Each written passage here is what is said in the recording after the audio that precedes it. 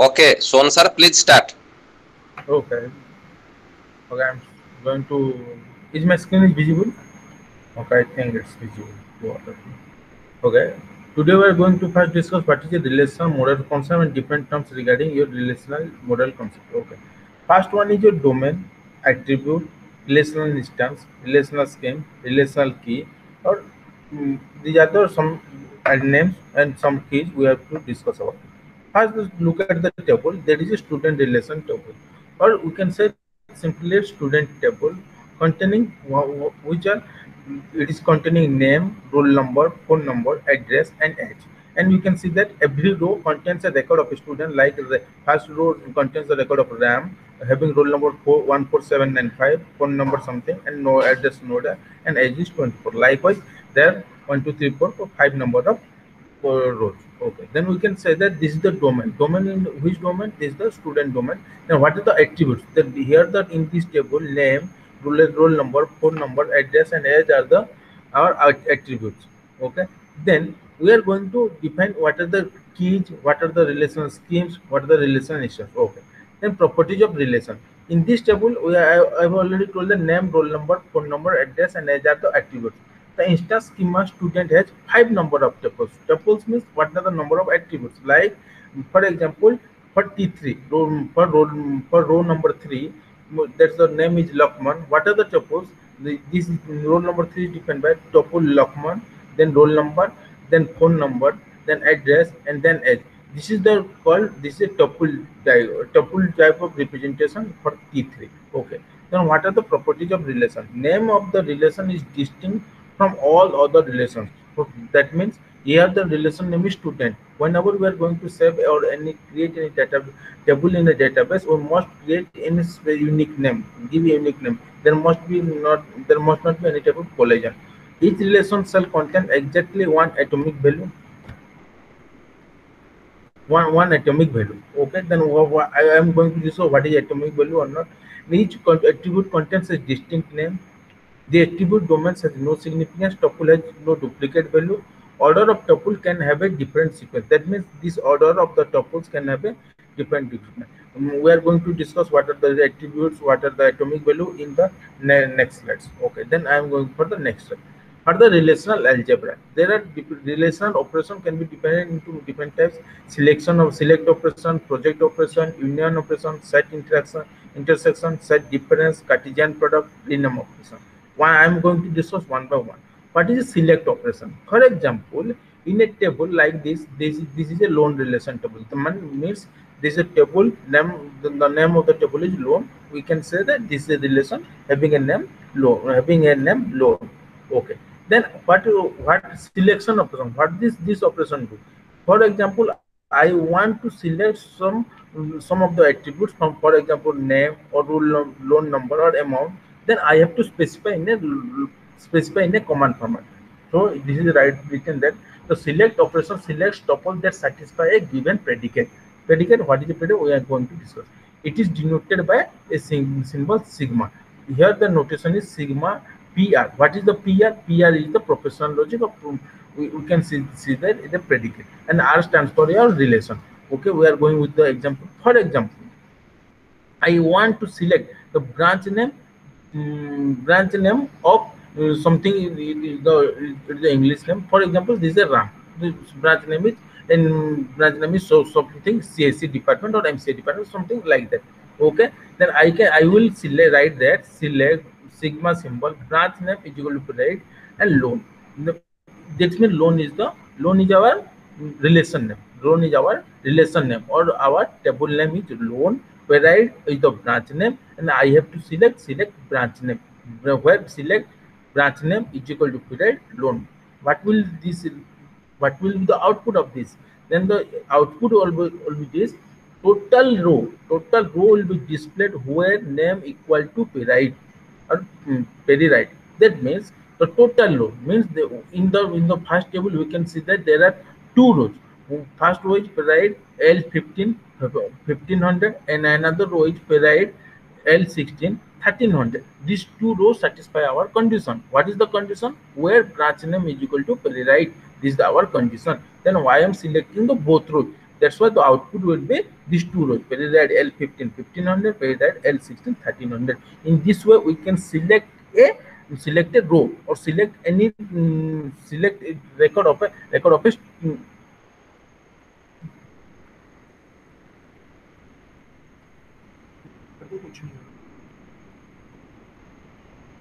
okay. Then project operation. What do you mean of project operation?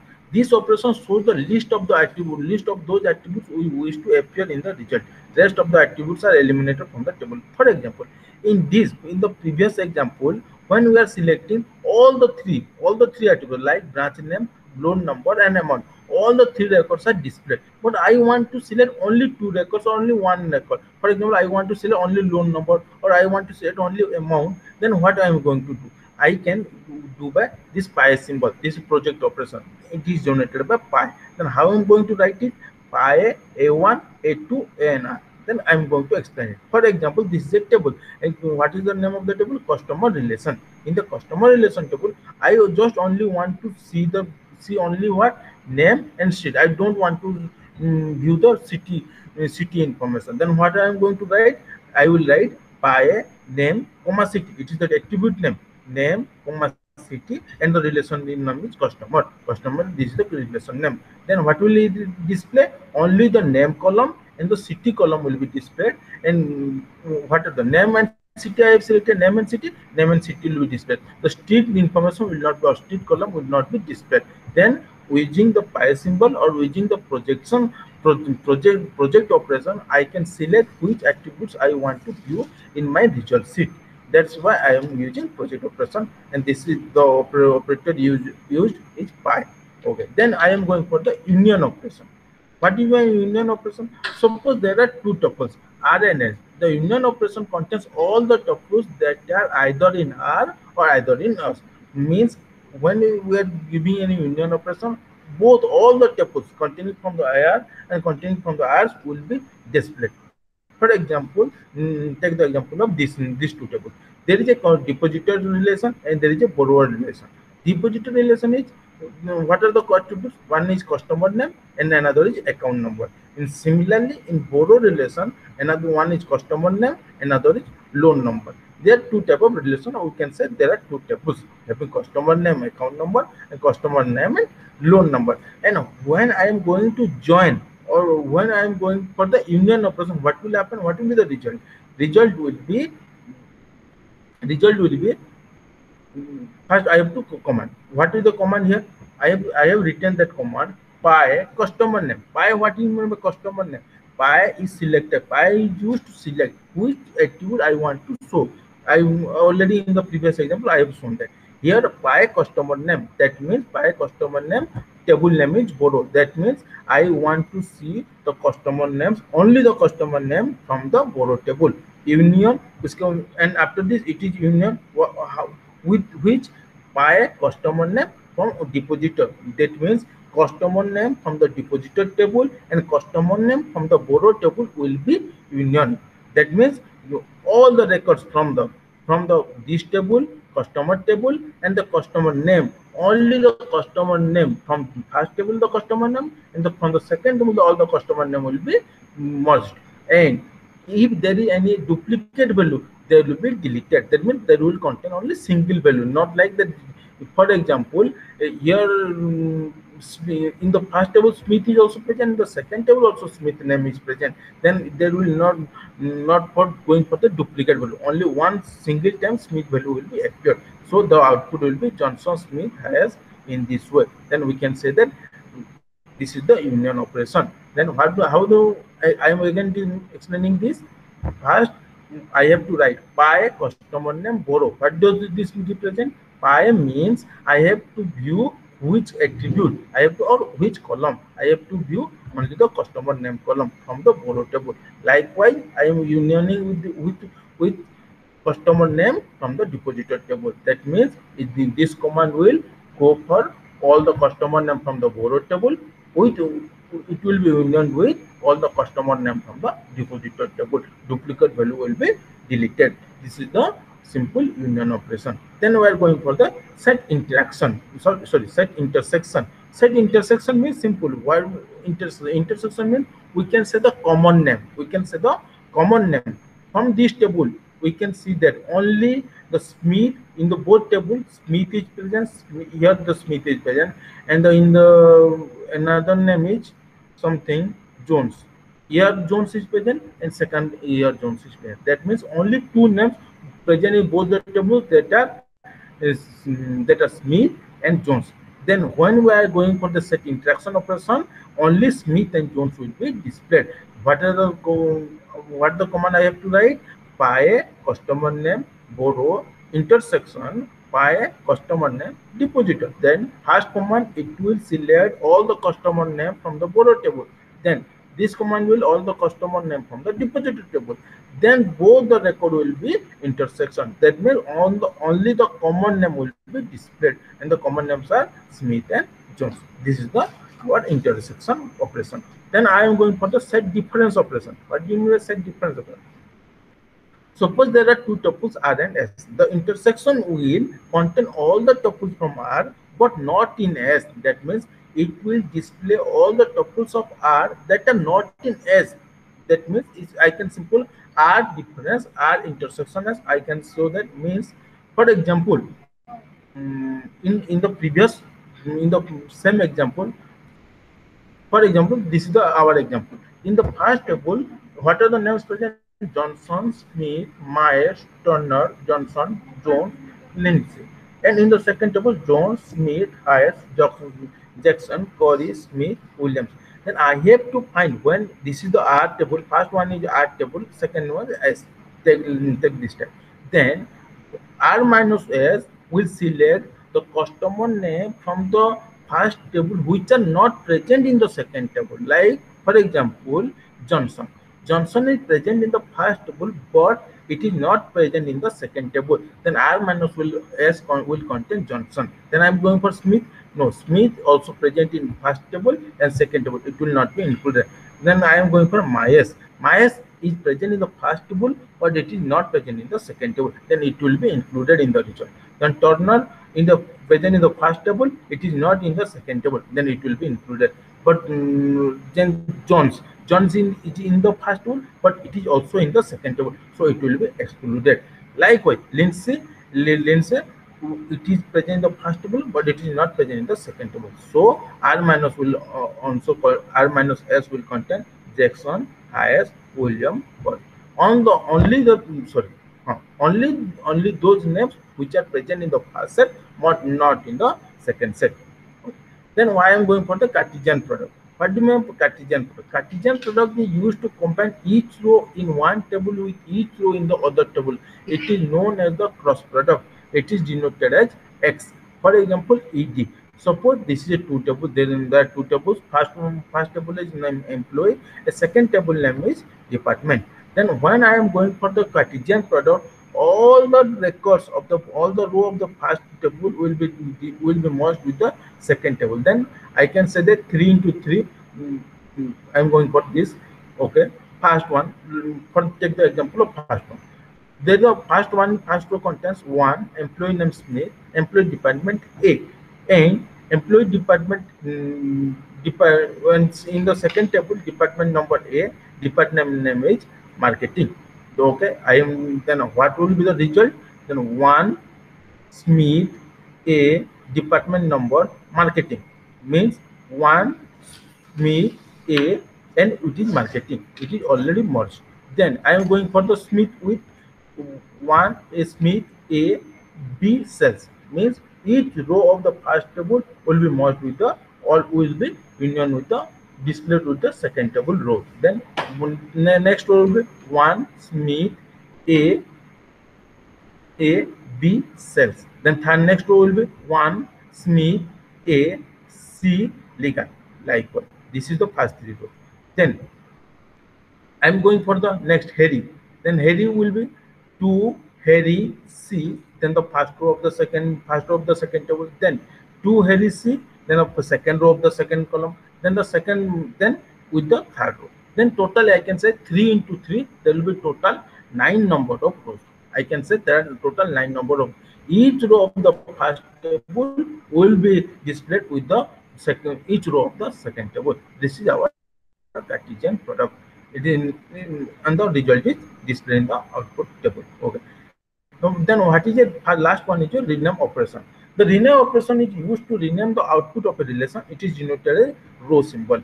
It is the row symbol. For example, I want to change row student one student. So we can use the rename operation to rename student relation to student one. Then first one is your new name and the second one is your existing name. Then I am changing student to student one. This is the operation of row operation. This is simple rename operation. Okay. Then I am going for next join operation. It is very much important in DBMS. What is the join operation? A join operation combines related tuples from different relations if and only if a given join condition is satisfied. That means a condition will be given, and according to that condition, all the tuples from the two or more tuples will be joined or will be concatenated. And how it is denoted? It is denoted by this symbol. You can see that this symbol. Okay. Then I am going, for example, there are two tables. Simple, I am going for the first join operation. In the first employee table, there are two attributes. First one is employee code, second one is employee name. It contains three records: 101, 102, 103. Then similarly, there is for salary, there is salary in the salary table. There are two attributes: employee code and salary, and it contains only. It also contains three records. Then if I am going for simple join operation, then employee join salary, employee join salary. What will be the result? All the result from the, I can see that what is the result in the result table. You can see that all the records from which are matching from the, for example, 101 present in both first table and the second table. So it is matched, or it will contain the 101 Stephen and salary, 102 Jack and 3000, 103 Harry and 25,000. These are already concatenated, or we can say these are the first simple normal join operation. Actually, I am going to show what are types of join operation in detail. There are different types of join operation. We can divide into three types. First one is natural join, second one is outer join, and third one is equijoin. And again, outer join is again divided into three types: left outer join, right outer join, and full outer join. And first one is natural outer join. I am going for the natural outer join. Okay. A natural outer join we have already discussed. First one is your natural join is the set of tuples. All compounds R and S that are equal on their common attribute names. It is denoted by this symbol. Example: let's see the above employee table and salary table. Okay. What I am going to give the command. Here I am selecting pi. First written is pi. Why pi is used for? Pi is used for select the tuples. I want to select only the employee name. That's why it is written pi employee name and comma salary. That means I want to view only the employee name and salary, where both the tables are joined. Which tables? Employee table and salary tables are joined. Then what is the, how it will be concatenated? An employee table, this is the employee table, this is the salary table, employee code. Whenever there is a match between this table record, 101 matches, 102 matches, 103 matches. In that case, when there is a match in the tuple, in the first tuple or employee code, then there will be joined. And after joining, all the three records will be joined like this. And what tuples I want to see? I want to see only employee name and salary. So that's why the employee name and salary will be displayed like this. Employee name and salary, only two columns will be displayed. Then I am going for it is just all about your natural join. Then I am going for the outer join. The outer join operation is an extension of the join operation. It is due to missing information. Okay. For example, these are the two tables. First one is employee table, second table is factory workers. Okay. And this column, first employee table contains employee name, street, city, and second contains employee name, branch, and salary. Okay. Then I am going for the simple employee join fact workers. Then what will be the output?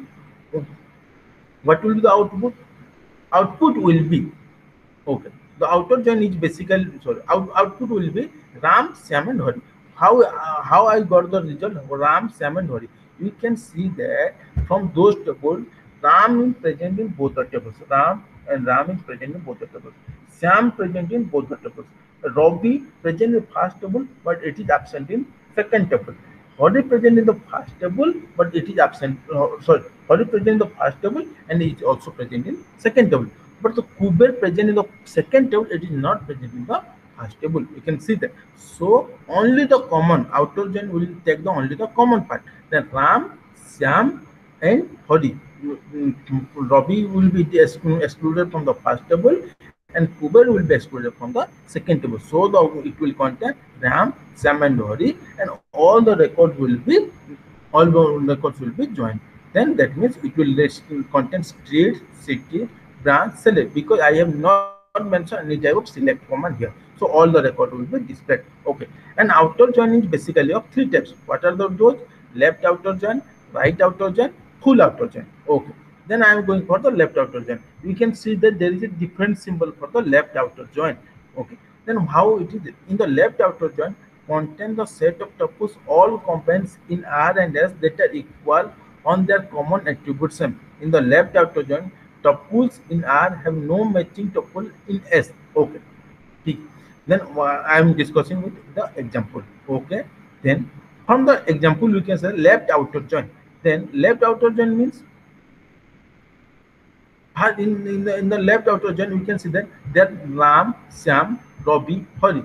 But in the second table only Ram, Syam, Ravi is not present, but Hari is present, but Kuber is not present. Now, what will be the left outer join? The left outer join contains all set of all tuples combination of that are equal on their common attribute names. In the left outer join, tuples in R have no matching tuples in H. Then what will be this? Then it will be Ram, Syam, Hari, Ravi. Okay. Ram, Syam, Hari, Ravi. Then this is, you can say the Ram, Syam, Ravi, Hari. But this is it is actually this left outer join contains all the records from R, but it is excluding from the second table because it is left outer join. We can go for the right outer join. We can say that it will contain Ram, Syam, Kuber, Hari. Okay, we can see that in the right outer join it will contain Ram, Syam, Hari, Kuber, because it is containing, or it in the right outer join tuples in S have no matching tuples in R. It contains all the records from S but not from the R. It is with that doesn't have the matches. Okay, this is the right outer join. Then full outer join. What will be the full outer join? Full outer join, we are using a different type of symbol. We can use it. We can say it is the combination of left outer join and right outer join. Then it will contain all the 5 records. It will contain all the 5 records. Means from all the records from R table and all the records from S table. Okay, it is displayed Ram, Syam, Hari, Ravi, and Kuber. Okay, this is the full outer join. Okay. Then equijoin. What do you mean by equijoin? Equijoin, it is also known as inner join. Also, it is also known as inner join. It is the most common. It is based on the match data for equality condition. The equijoin from is equivalent equal to simple. Okay. For example, there are two relations: customer relation, product relation. In the customer relation, class ID, name present, product ID, city present. 1, 2, 3, John Harris Jackson. In the second, 1, 2, 3, Delhi, Mumbai, Noida are present. Okay. Then after the equijoin, it will check the equal. When the equal will be displayed, this is the wrong symbol. Equal. For example, here matches 1 matches, 2 matches, 3. All the 3 record matches. So it will go for the equijoin, and it will contain all the records because all the 3 records match from the first table and second table. So 1 matches with 1, 2 matches with 2, 3 matches with 3. All the records will matches. So it will display all the tuples because here we have not mentioned any type of pi symbol. If we have mentioned pi symbol, it will only display those tuples which are described, or it will be mentioned in the pi symbol. These are our different type of joins. left natural join, left outer join, right outer join, full outer join, and our equijoin. Okay. Then we are going for the different type of integrity constant. There are different type of constant present in our database management system. Okay. They are divided into four types. First one is your domain constant. Second one is your entity integrity constant. The third one is your referral integrity constant. Fourth one is your key constant. First one is the domain constant. What do you mean by domain constant? Domain constant can be defined as the name of a valid set of values for an attribute. For example, the data type of a domain includes strings, character, anything in time date. Okay. For example, in this table, I have I have saved the record of ID, name, semester, age. You can see that in the last row, someone has entered it is age as age, but we know that age must be an integer number. It cannot be a b c d, it must be an integer number. So this type of integer this type of value or this type of value will not be entertained, or it will not be entered into the database. So this is called domain constant. For example, we are taking a mobile number. Then what will be valid mobile number? Mobile number will contain 10 number of digits. It will not contain any type of alphanumeric character, and it must contain 10, not less than 10, or not 9, not 11. If you are going for a mobile number, so this will be a valid mobile number. This is a domain constant. We can put this type of constant. Okay. Second one is your entity integrity constant. What do you mean entity integrity constant? The entity integrity constant states that the primary key value cannot be null. For example, in this table, employee table, suppose the employee ID our primary key. Then we can see that in the last row for Jackson, whose salary is 27,000, the employee ID is missing. But if we cannot insert this type of record into the database because the last record doesn't have a employee ID, and as the employee ID is the primary key, we cannot give a null value to a primary key. We have already discussed in the last class, primary key cannot have a null value. It must give a value to a primary key if it is declared as a primary key. But if in the case of unique key, you can give a null value, but not in the case of primary key. So a table contains a null value other than the primary key. Okay. Then we are going for the referential integrity constant. What do you mean referential integrity constant? It is something important. We have already discussed about the foreign key. What is a foreign key? If a tuple present in the first table is a primary key in the second table, or you can say that a attribute present in the first table which is a primary key in the second table, which is called as the foreign key. For example, in the table 1, the department number is present, but in the second table, the department number, D number, is the primary key. So we can say that in the table 1, department number is a foreign key. So what is the referential integrity constant? A referential integrity constant is specified between two tables. Okay. Then what is the referential integrity constant? Verify. If a foreign key in a table refers to the primary key of a table 2, then every value of the foreign key in the table 1 must be null or be available in table 2. That means either all the values will be null, it is already done, then every value of the foreign key in table 1, either it will must be null or available in the table 2. Either it will be null or it will be available. For example, we can see that what are the department numbers present here? 11, 24, 18, 13. But in the second table, only 11, 24, 13 is present, 18 is absent. So it cannot happen because it is the primary key in the second table. It must have a null value. Either it will null or it must have a value. So it is a referential constant, not allowed, as the number 18 is not defined as a primary key, not defined, and as a primary key of table 2 in table 2. The number is a foreign key defined. Okay. Then I am going for the key constant. What do you mean key constant? Key constant are the entity set that is used to identify an entity with its entity set uniquely. For example, that means what is the role of a primary key? I can say that primary key uniquely defines a record or a row. Okay. For example, here if the ID is a primary key or key, then we can say that we can see that there is a two number of rows which contains same value for the primary key. First one is 1002 Leonardo and 1003 Morgan. Then two numbers of records have the same primary key. It is the violation. So it cannot primary key cannot have a duplicate value. We have already discussed primary key cannot have a duplicate value. Primary key cannot have a null value. Okay, these are the key constant. We have already discussed. Okay. then then next one is your our relational calculus. What do you mean relational calculus?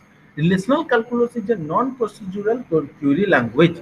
In the non-procedural query language, the user is concerned with the details how to obtain the end result.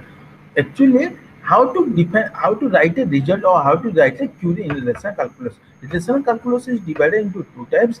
One is tuple relational calculus, another one is domain relational calculus. Actually, it is a little bit difficult, but we have to understand it.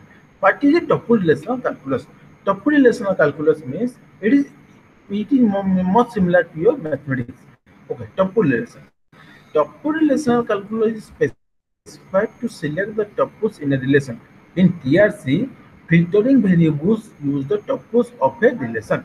The relation, the result of a relation can have one or more number of tuples. For example, we can write this TRC as T. This symbol is read as such that P of T, or we can say that T such that condition of T. Then I am going to describe. Okay. For example, there is a table. Okay, T is the resulting tuple.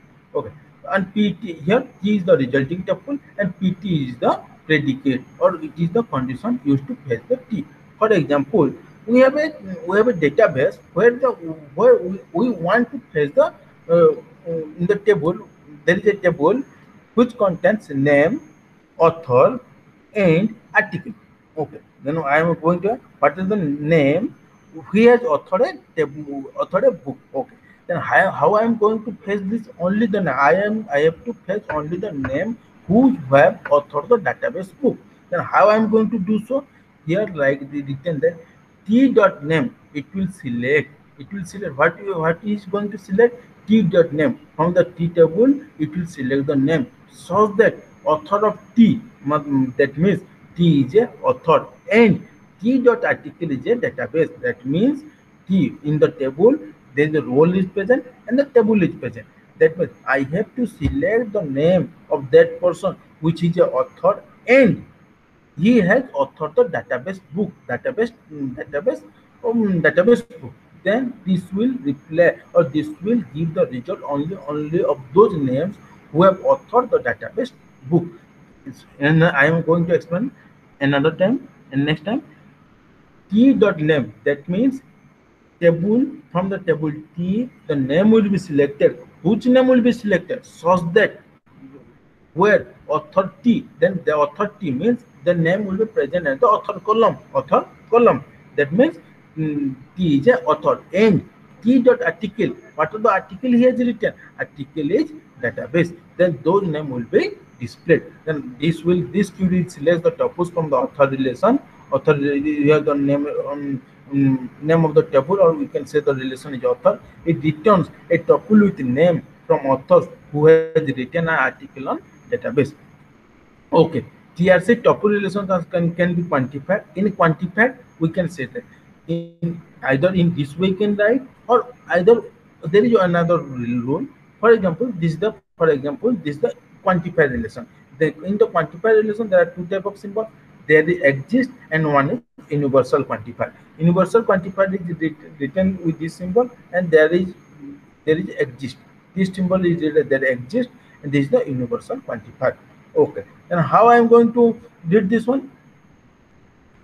R such that relation are such that there means some name exists so which belongs to there exist t belongs to author, t belongs to author such that t dot article is equal to database, t has written the article database and r dot name is equal to t name. Here r is the our r is the output result, t is the table. We can say r is the output such that belongs to T, such that T belongs to author.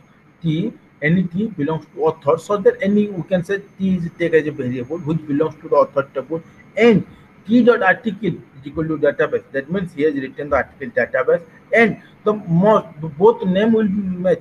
R name and t name must match. Then is it written r dot name is equal to t dot name. In this way, we also can write, and the both first example and the second example will give the same result. It is going for the name, which is the author. It will display the name, which is the author, and the author book database. Okay, this is our TRC, tuple relational calculus. Second one major domain relational calculus. The second form of relation is known as domain relational calculus. In domain relational calculus, filtering variable uses the domain of attributes. Okay, it uses logical connectivities like and, this is called written, this is read as and, or this is the not symbol. It uses existential quantifier and universal quantifier to bind the variables. For example, what is the notation? A1, A2, An, such that P is a predicate, P or any P stands for a formula where A1 are the items. Okay, for example, I want to select what I want to select the article, page number, and subject name where the subject is database. Okay, then how I am going to do so? I am here, I have defined the tuple what I am going to view. This is the written in the angular bracket. I have written article, page, subject. These are the items I want to view, such that it belongs to the Java point, and the subject is database. That means where it will satisfy the where the condition is belongs to the Java point, and the subject is equal to the subject will be database, and it belongs to the Java T point. Then this query will the article, page, and subject from the relational Java point where the subject name is database. Then what will be displayed? These three will be displayed on which condition? On this condition. Either it must belong to the Java point, and the second condition, the subject must be the database. When this condition will be satisfied, it will belong to the Java point and the subject is database, then that on that record, article, page, and subject will be displayed. This is our result. And this is the two types of calculus. One is relational calculus, tuple relational calculus, and another is domain relational calculus. Okay. Then we are going for a second important topic, that is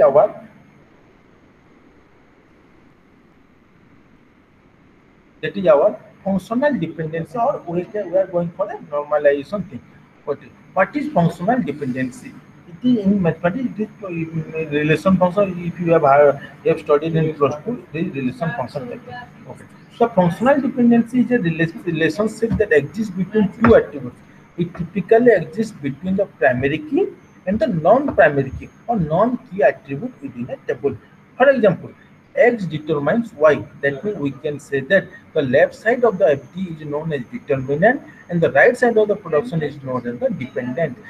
For example, assume we have an employee table, we have an table name employee, and with attributes employee ID, name, and address. Then here the employee ID attribute can be uniquely. Here we can say, in general, we can say that in the employee table, employee ID is the primary key, and it can uniquely identify employee name and employee address. Okay, here so we can say that employee ID is your determinant, and employee name and employee address are the dependent or the functional dependency. We can write in the formula, we can write that employee ID determines employee name. That means one can know the employee name from after he knowing the employee ID, or you can say that employee name can be derived from the employee ID. Okay, we can say that employee name is functionally dependent on employee ID. In this case, we can write that employee name is functionally dependent on employee ID. Similarly, we can say that employee address is also functionally dependent on employee ID. Okay.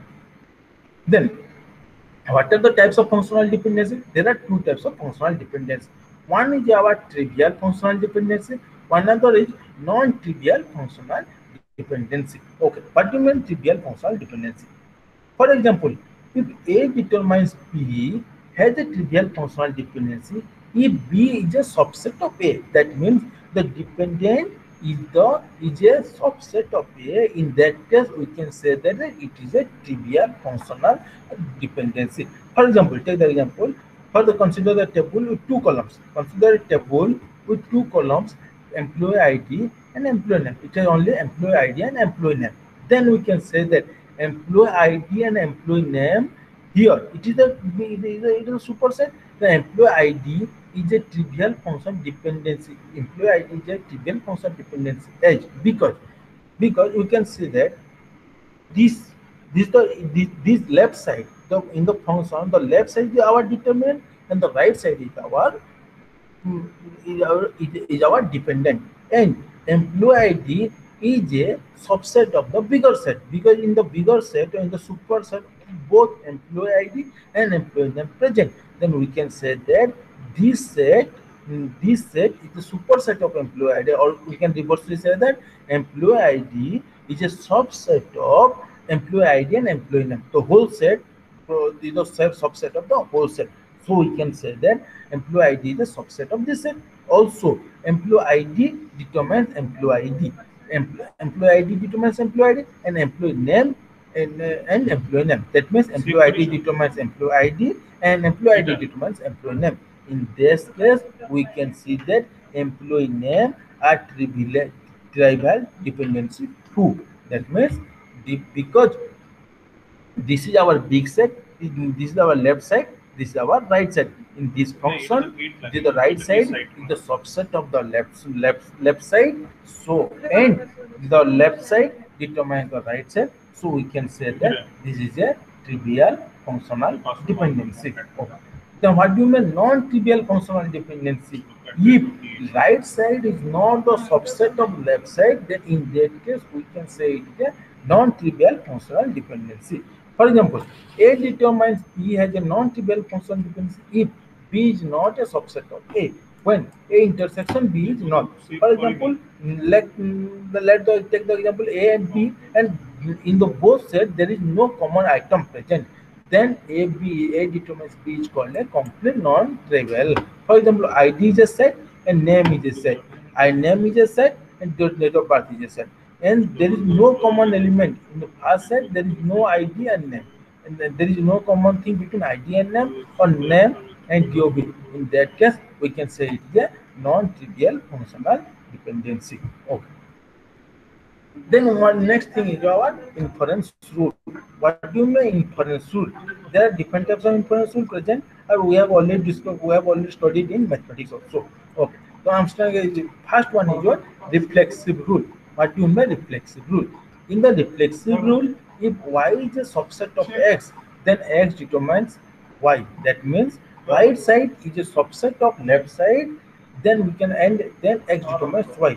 For example, if x is the superset of y, or we can say that y is a proper subset of x, then we can say that x determines y. For example, take the example x subset x set contains a b c d e and y contains a b c. From this we can see that y is a subset of x, so we can see that we can say that x determines y.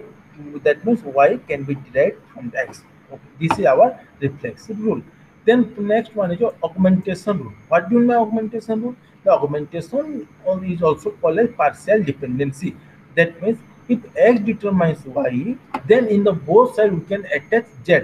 That means xz determines yz. That means if x determines y, in the left hand side I am going to add z, and the right hand side I am going to add the z. Then what will the result? Xz determines yz.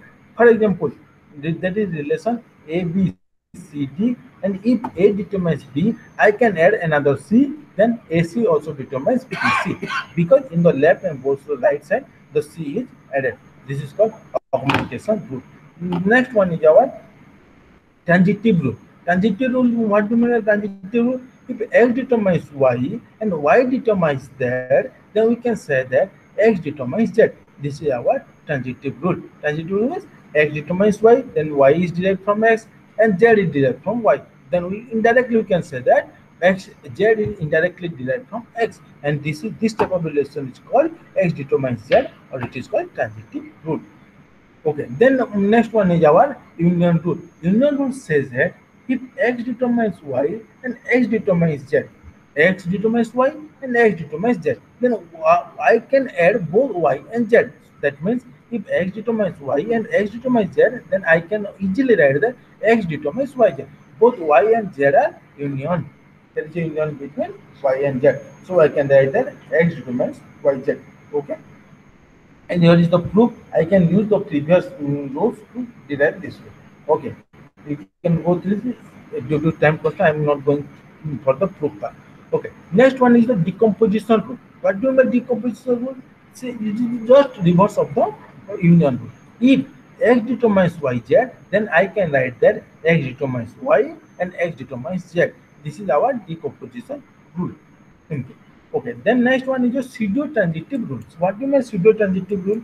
It means if X determines Y, that means Y is derived from X, and YZ determines Y. Not Y is determining W. YZ determines W. That means Y is combined with Z and it determines W.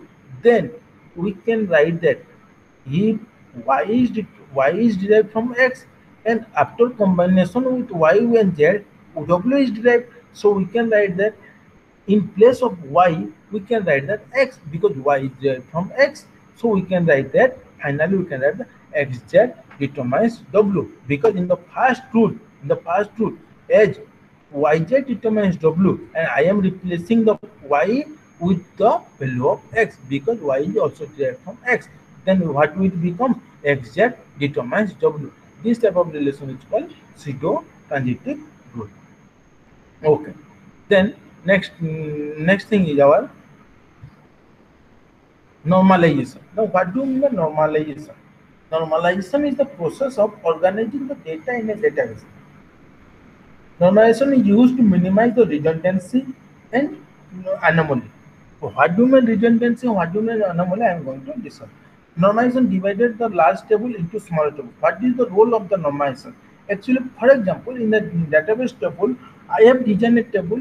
There will be more number of records from same primary key. Then what will happen? For example, 101, my name is present, and it is assigned a subject with physics. Then again, there is a subject for chemistry. Then there will be an insertion anomaly or insertion redundancy, because more number of times, my name will be inserted for two different subjects.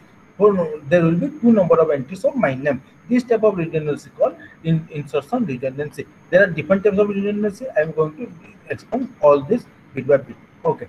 Then types of normal forms. What is the types of normal? Actually, types of normal forms are designed to deal with this kind of anomaly and redundancy. Okay, there are there are more numbers of, actually in the figure it is only shown 4, but except for there are only another two type of normal form. First, one normal form, two normal form, three normal form. BCNF stands for Bacon normal form, fourth normal form, and fifth normal form. Okay, there are in total 6 normal forms present. Okay, I am going to discuss one by one. What is first normal form? What is first normal form? In a table, for example, it is actually atomic value. A relation will be in one NF if it contains an atomic value. What do I mean atomic?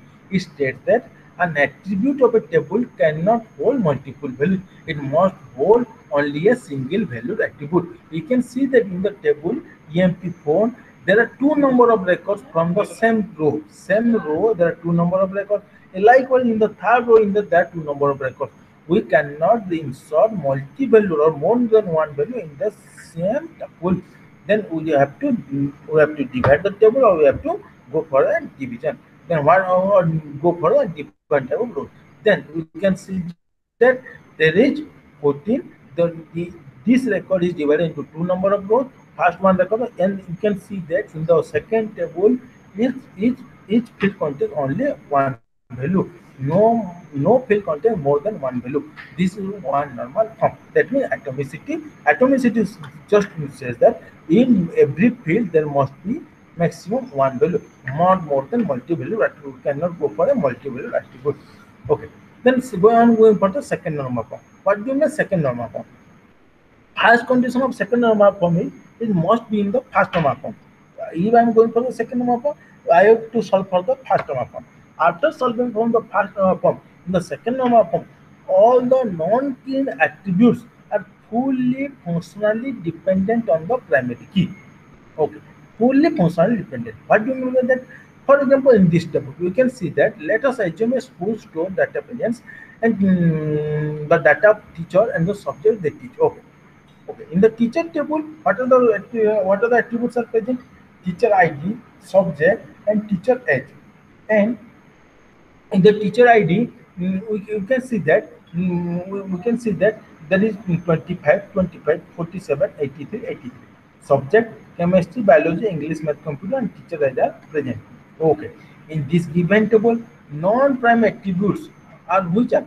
It is a non-prime attribute of teacher age, and teacher is dependent on the teacher ID, which is a proper subset of a candidate key.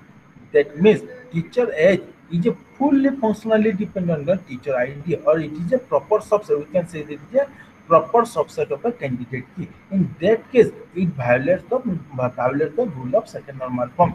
To convert, we have to break this table into two different tables. How do I am going to two different tables? For example, I will go for teacher ID and subject with one table, and I have another table will contain teacher ID and teacher age. Then the result table will be 25, 30, 47, 35, 83, and 38. Then there is no duplication. Likewise, teacher ID subject, there is 25, 25, 47, 83, 83, and the subjects are present in this way. That means there is the in simple meaning, we have to check for the proper subset. If teacher age is dependent on teacher ID, which is a proper subset, we have to check whether it is a proper subset or not. If it is a proper subset, then it violates our second NF rule. This is all about our second NF. Then we can remember easily by first NF tells about our atomicity, atomic value. Second NF tells about a proper subset of fully functionality dependency. Third one is your transitivity rule. We can say that transitivity partial dependency. Okay, what do you mean transitivity partial dependency? Okay, what do you mean 3NF? The 3NF must be in 2NF. Before going to 3NF, it must be 2NF. Then what is the relation? It must not be transitive partial dependency, and it must not contain any type of transitive partial dependency. Okay. For in this table, we can see that there are five number of attributes: employee ID, name, zip code, MP state, and MP city. Okay. Then we can see that here we have the super key in the tables above. First we have to derive what are the super key. Okay, what are the super key? Any type of combination of primary key or single primary key, we can write that. Okay. Then employee ID can be. Then what is the employee ID with employee name? Then employee ID, employee name, and employee chip, and so on. We can go for that. For example, candidate key is employee ID. What are the non-prime attributes in the given table? All the attributes except employee ID are non-prime. We can see that in the table, employee ID is prime and others are non-prime attributes. Okay. Here, employee state and employee city. Employee state and employee city dependent on employee, oh, dependent on employee chip, and employee chip is dependent on employee ID. Okay, we can see that. For example, we can in this table, employee ID determines employee chip, and employee chip determines employee state. That means there is a transitive rule. That means what is a transitive rule? X determines Y and Y determines Z. In that case, we can say that there is a transitive rule. In this table, okay. Here, employee ID determines employee G, and consequently, employee GIF determines employee state, and employee GIF still determines employee city. So there is a presence of transitivity rule, or we can go for a table division, or we can go more than one table. And how the table are divided? First table contains employee ID, employee name, GIF, Excuse me, and sir. second table contains. Oh, sorry, sir. Sir, Huh, sir. uh, dear learners, please unmute your mic. Swagatika madam, please unmute your mic.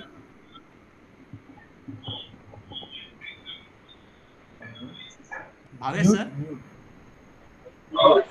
mute. mute. Okay okay sir ମୁଁ କରିଦେଇଛି mute କରିଦେଇଛି Okay. Okay, thank you. Okay. Then we can say that as in the first table, employee ID determining employee GIF and employee GIF determine employee state and employee city, there is a transitivity. And to break this, break the transitivity rule or transitivity dependency, we are going for two tables. First table contains employee ID, employee name, employee GIF, and second table contains employee GIF, employee state, and employee city. And we can see that there is no transitivity rule in any of the table. So we can conclude that it is both the tables are in third normal form. Then I am going for the fourth normal. Then I am going for the boycott normal form. I have already told that what is boycott normal. Boycott normal form is a advanced version of third normal form. It is strict than 3NF. Okay. Then a table is BCNF if every functional dependency X determines Y and X is the super key. X is the super key of the table. For BCNF, the table should be in 3NF. Before going to BCNF, we must check whether it is in 3NF or not. It must satisfy it in 3NF. And for every functional dependency, LHS is a super key. LHS is a super key. Super key means which is either the primary key or with the composite primary key and non-key attribute can be combined to make a primary key or to be a which can uniquely identify a row. Okay. In the above table, in the employee table, there are present employee ID, country, department name, department type, and department number are present. The above table functional dependency are as follows. What are the functional dependency are here we can write employee ID determines employee country. That means there is a functional dependency of employee ID to employee country. And next one is employee department to department type, department number. There is a functional dependency, but that means department type and department number can be derived from the employee department. Okay. Then what will be candidate key? What is here the candidate key are? And what will be the candidate? Then it is the employee ID and employee department. Both will common. If I want to, if I want uniquely identify any row, then I have to go for employee both employee ID and employee department. If I am going to select a single attribute, I cannot uniquely identify. The table is not in BCNF because neither employee department nor employee ID are keys. Because I have already told, nor employee department can uniquely identify the whole row, or not employee ID can uniquely identify the whole row. In that case, we have to convert to in the given table into BCNF. We decompose it into three tables. What are the tables here? Because what will be the tables? First one contains employee ID and employee country. First one will simply contain employee ID and employee country. Actually, how we are going to divide the table, it is up to the user, but it must satisfy the rule. It is one person can divide more number of tables, go for 3 or 4 number of tables, but you must satisfy the rule. One, I am saying because one can divide one table into two number of or more number of tables in his own way, but it must satisfy the rule. So division of tables of two users may not be same, but it must satisfy the rule. This is the basic criteria. Okay. The first thing I have to divide. First one is employee ID and employee country. Then we can verify that I have to verify all the either it is in 1NF, 2NF, 3NF, BCNF present or not. Yes, employee ID can uniquely identify this thing or employee country, so it is in BCNF. Then I am going for the department table.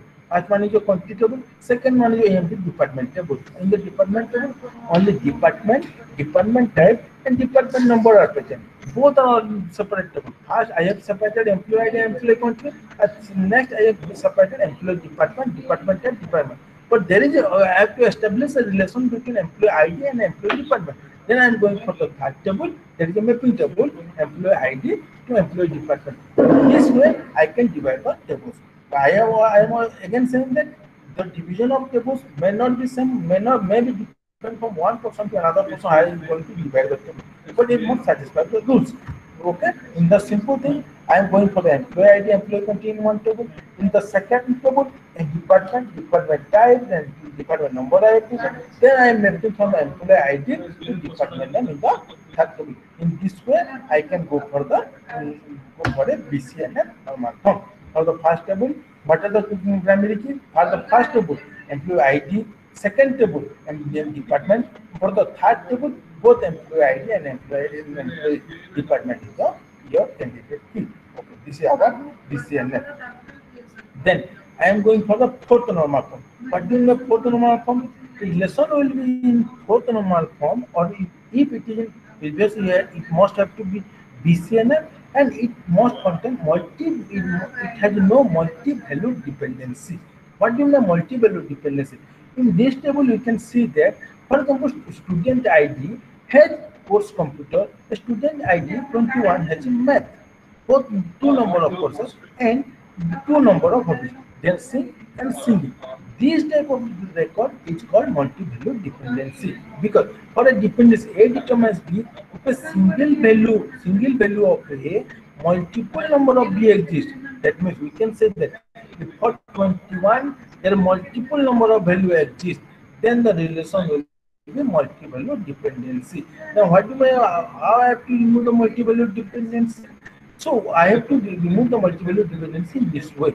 I have divided into two tables, because in 21 there is computer and there is dancing. In 21 there is math and singing. So there will be a multi-value dependency. So okay, I have divided it in first column. I have taken the course, and the second table I have taken the student ID with hobby. So there will be no overlapping. That means there will be not the multi-value dependency. Now, in the student relation, a student ID 21 contains two courses, computer and math, and two hobbies, dancing and singing. So there is a multi-value dependency of student ID, which leads to unnecessary repetition of data. So to make the evaluation final, we can deposit into two tables. Okay, this is in our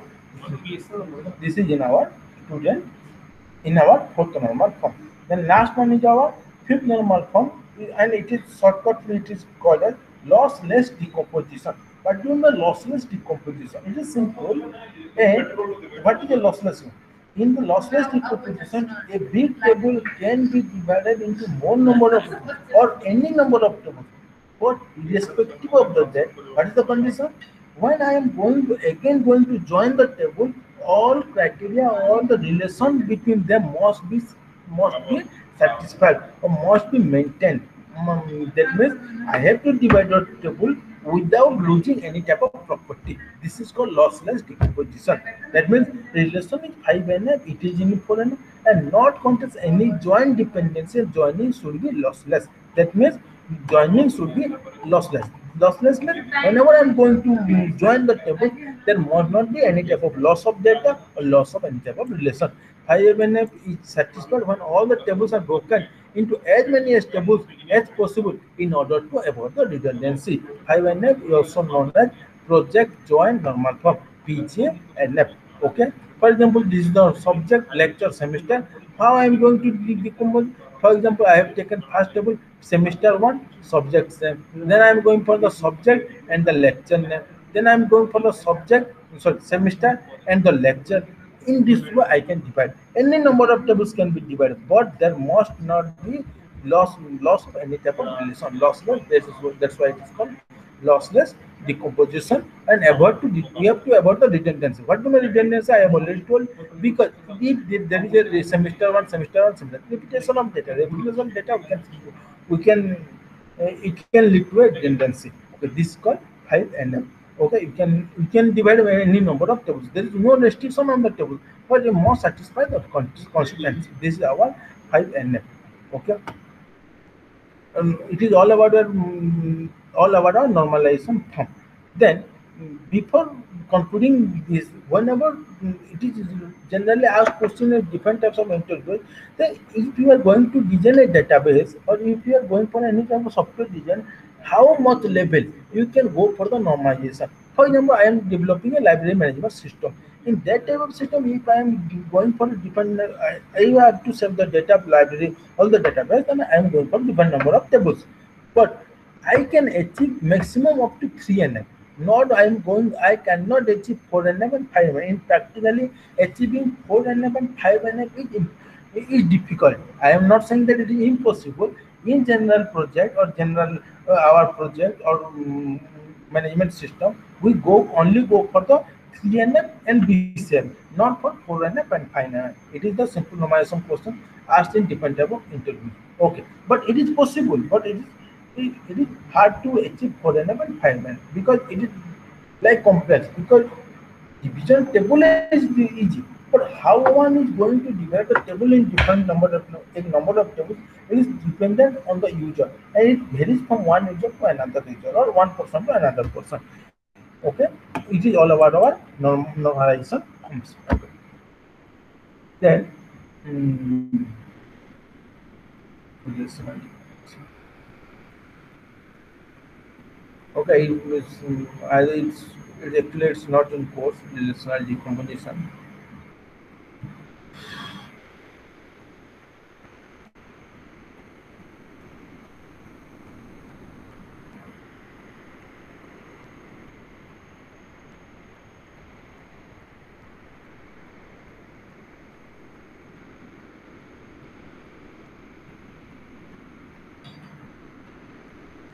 Okay.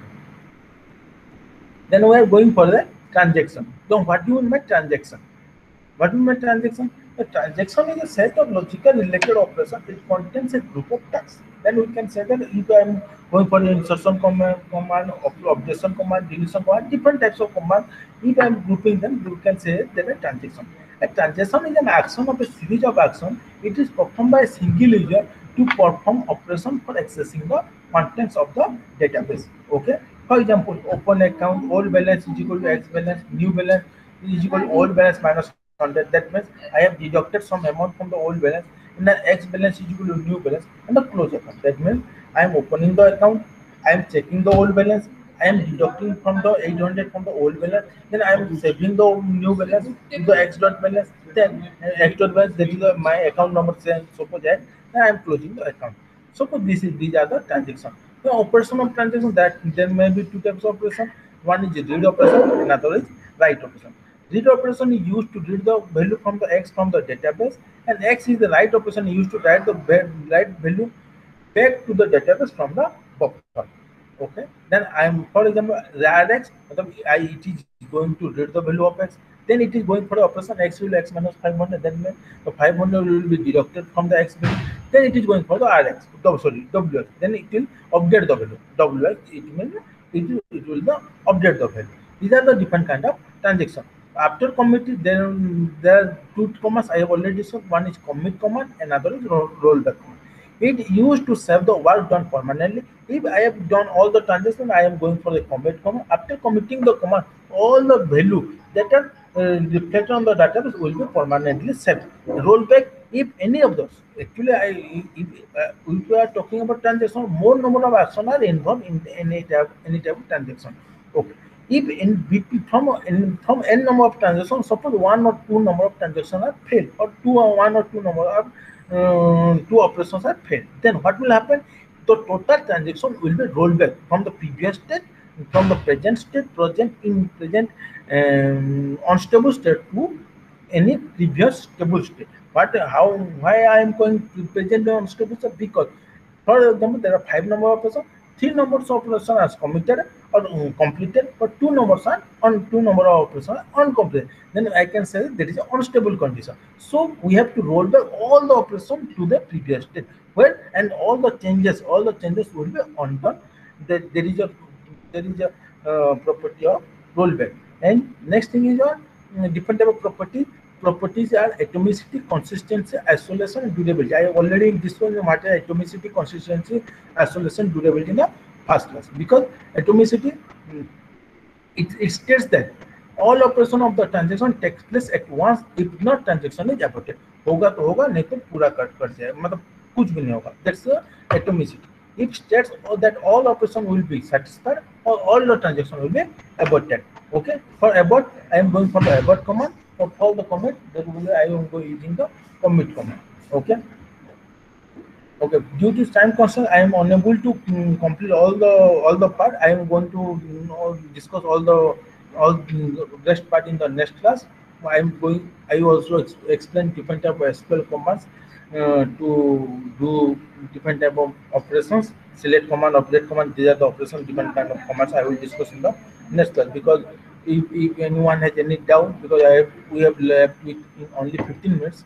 Okay, if anyone has any doubt, he can ask me. I can solve the then, or I can go for any type of doubt clearing questions. Okay. Hello.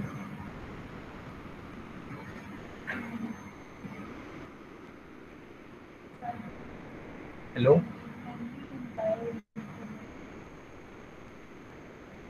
Sir କଣ କହୁଛନ୍ତି କି? Yes, yes. ମାନେ ମୁଁ ମାନେ ଦି ତିନିଟା topic ସରି ଯାଇଛି ତ ସେଥିପାଇଁ ପଚାରି, ଯଦି ଡାଉଟ୍ ଥିବ ପଚାରିକି ଆକୁ ଯିବା କଥା ସେଇଟା ମୁଁ ପକଉଛି. ନାଇଁ ସାର୍, ଆମେ ପିଲାଙ୍କୁ ଆଉ 10 ମିନିଟ୍ସ ଦବା ପଛକୁ, ଯଦି ପିଲା ପଚାରିବେ ପ୍ଲିଜ ସାର୍ ଗो ହେଡ୍ ଆପଣ. ଓକେ, ଠିକ ଅଛି.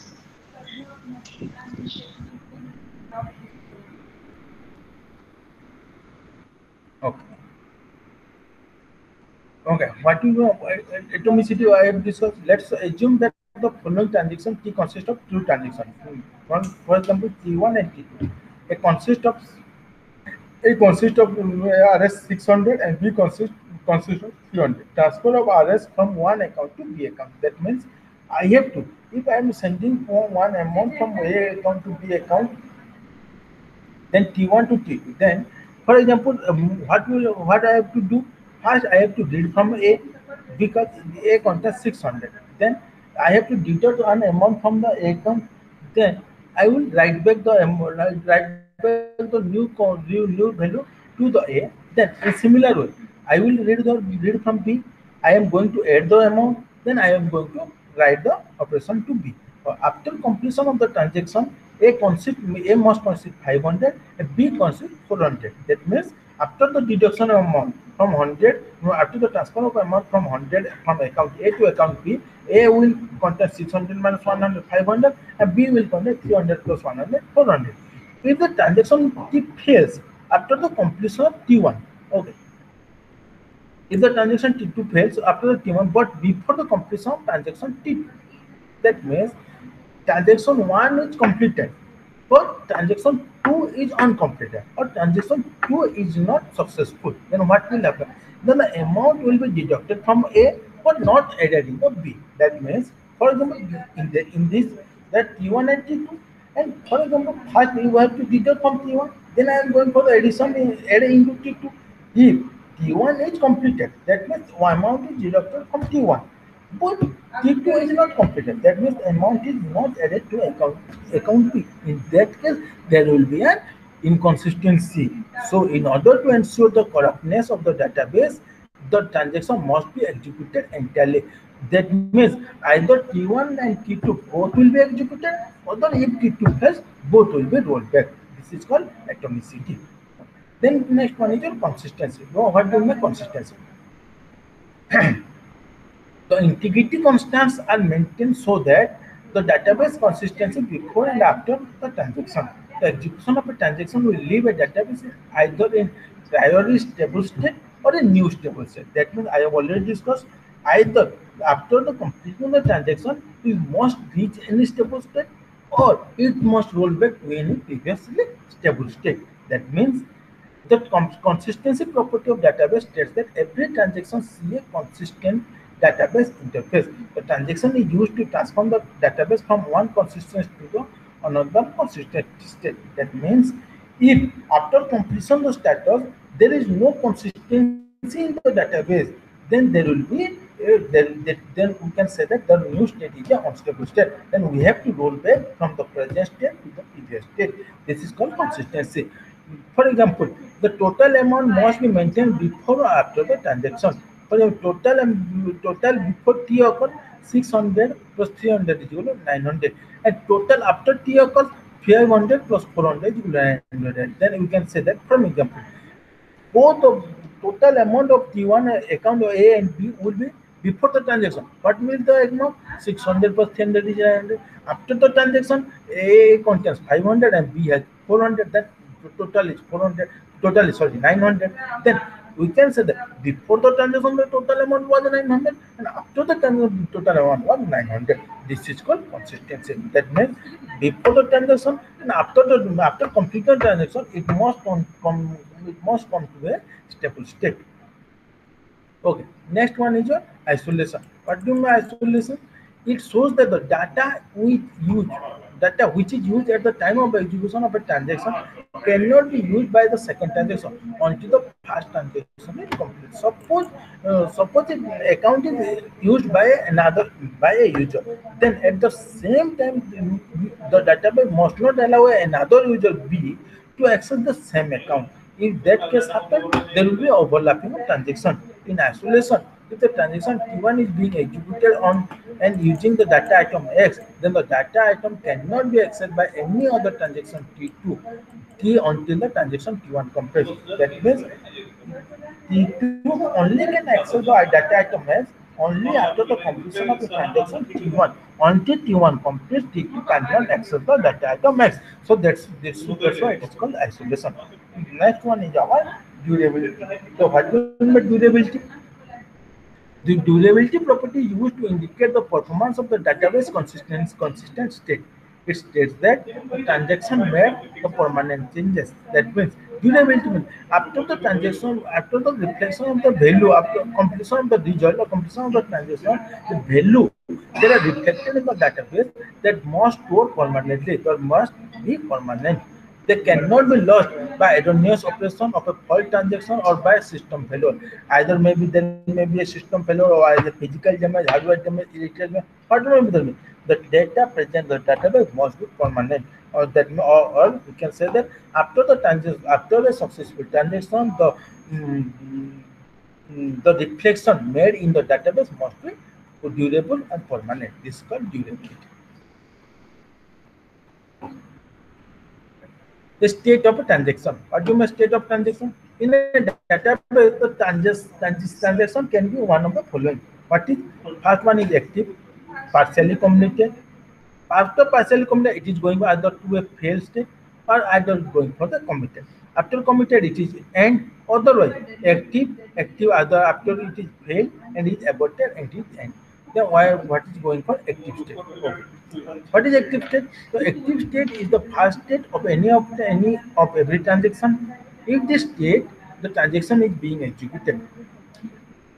For example, insertion or deletion or updating record is done here, but all the records are still not saved to the database. That means active means the data is fetched, the data is inserted, but it is not totally reflected in the database, or the records are not stored in the database. We can say that this state is called active state. What is partially committed? In the partially committed state, the transaction executes its final operation. That means, but the data is not saved to the database. That means operations are completed, but data are not saved to the database. Operation plus, addition, minus, subtraction, updation, deletion are completed, but it is not, the data are not saved to the database. We can say that there is a partially completed. Okay. Then, in the total mark calculation example, a final display of the total marks step is executed in the state. Okay. Then, what is a committed? A transaction is said to be in committed state if it executes all its operations successfully. In this state, all the effects are now permanently saved in the database. That means all the operations are completed and the data are saved to the database and they are permanently saved. That means we cannot change them. After committing, we cannot change the value. Okay. Now, what is a failed state? If any of the checks made by the database recovery system fails, then the transaction is said to be in the failed state. That means any transaction failures or any operation failure, that will be in a failed state. In the example of total mark calculation. If database is not able to fire a query to fetch the mark, then the transaction will fail to execute. If it is going to fetch the mark, if it is going to calculate the total mark, it has to fetch the mark of individual subject. If any time of fetching, if the operation fails, then it will go for a fail state. Then what do you mean aborted? If any of the checks fail and the transaction has reached a fail state, if fail state, then the database recovery system will make sure that the database is in its previous consistent state. I've already told, if any during any type of transaction, if any transaction fails, then it must roll back to a previous consistent state. To previous consistent state, we have to go for the aborted. This means if the transaction fails in the middle of a transaction, then before executing the transaction, all the executed transactions are rolled back to a consistent state. Means from the 5 transactions, the 5 operation, 3 are completion, but in the fourth number of transactions, it is failed. 4 transactions is failed, or 4th operation is failed. In that case, all the 3 operations will be rolled back, and it will roll back to a previously consistent state. After aborting the transaction, the database recovery module will select one of the 2 operations: restart the transaction or kill the transaction. Either it will go for the restart the transaction and it will totally kill the transaction. It is in your aborted state. Okay, what is schedule? A series of operations from one transaction to another transaction is known as schedule. It is used to preserve the order of the operation in each of the individual transactions. Okay, what do you mean schedule? Schedule are 3 types: serial schedule, non-serial schedule, and serializable schedule. Okay. What do you mean by serial schedule? Okay, serial schedule we can say. The serial schedule is a type of schedule where one transaction is executed completely before the starting of another transaction. We can say that serial execution of any transaction. That means in this serial schedule, when the first transaction is completed, settled, the next transaction will complete. When the first transaction will be complete, then it will start to go for the second transaction. For example, execute all the operation of T. Suppose there are 2 transactions, T1 and T2, which have some operation. If it has no interleaving of operation, then there are following 2 possible outcomes. Then execute all the operation of T1, which was followed by all the operation of T2. Otherwise, execute all the operation of T1, which was followed by all the operation. Actually it is wrongly written. Execute all the operation of T2, which is followed by all the operation of T1. In the given figure, schedule A shows that the serial schedule T1 followed by T2. Either it will be T1 followed by T2, or it will be T2 followed. Sorry, it is T2 followed by T1 or T1 followed by T2. That means either all the time operation of T1 will be completed, then the operation of T2 will be start. Otherwise, in the reverse condition, all the operation of T2 will be completed, then our operation of T1 will go first. Okay. This is our serial schedule. What do you mean non-serial schedule? If interleaving operation is allowed, then there will be a non-serial schedule. It contains many possible orders, any possible order. That means, for example, in the figure CD, okay, in the CD, you can see that some operation of T1 are completed, then some operation of T2 are completed, then some operation of T1 are completed, then T2 are completed. In this interleaving, because it is not like that all operation of T1 completed, then only T2 is starting. No, in between, 2 operation of T1 are completed, then T2 going for T2, 2 operation of T2, then again 2 operation of T1, then again 1 operation of T2, then again 2 operation of T1. In this one, it can be any order: 3, 3, 3, 3, 2, 1. Any serial can be happen, or any order can in any order the transaction may happen or operation can be operated. So it is called non-serial schedule. And then the last one is your serializable schedule. The serializability of a schedule is used to find non-serial schedules that allow the transaction to execute concurrently without interfering with another. Then it identifies which schedules are correct when execution of the transaction have interleaving of their operation. That means serializable schedule means actually whenever we are going for the non-serial schedule, we may face different type of problem. So we have to go for one type of partial serial schedule, that is called serializable schedule. That means it will go for a specific order that in which where we can go for a non-serial schedule. It's called serializable schedule. A non-serial schedule will be serializable if its results is equal to the results of a transaction executed serially. Okay. If you are suppose there are 22 number of transactions, if they are interleaving their operations in that, if two transactions are executed in serial manner, what is the result? If the result is X, and the result is same, if the non-serial, if we are going for the non-serial schedule, then we can see that the non-serial schedule is a serializable schedule. That means all in the both the case the result will be same. This is called serializable schedule. Serial schedule, non-serial schedule, and serializable schedule. Okay. Okay. It will take time. For today class, it's up to due to time constraint. It's up to the time. So I am concluding it. We have already discussed normalization, serializability, relational data model, join operation, different types of relational algebra. Okay, and I am only referring to the online site, Java T point and tutorials point. Anyone and any doubt, you can ask me, or you can go through on all the online websites. Actually, it's all about our class. Thank you, sir, for a wonderful session. If any questions, then learners can ask directly to sir. Otherwise, we will wind up here.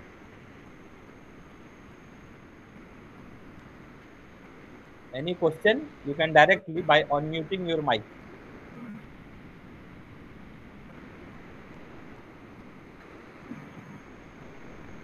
I think, sir, there is no questions.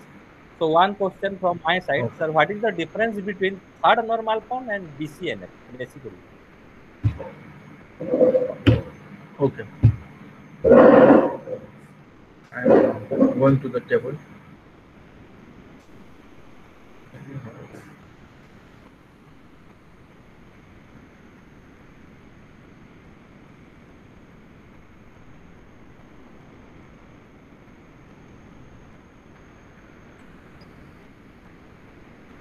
Okay.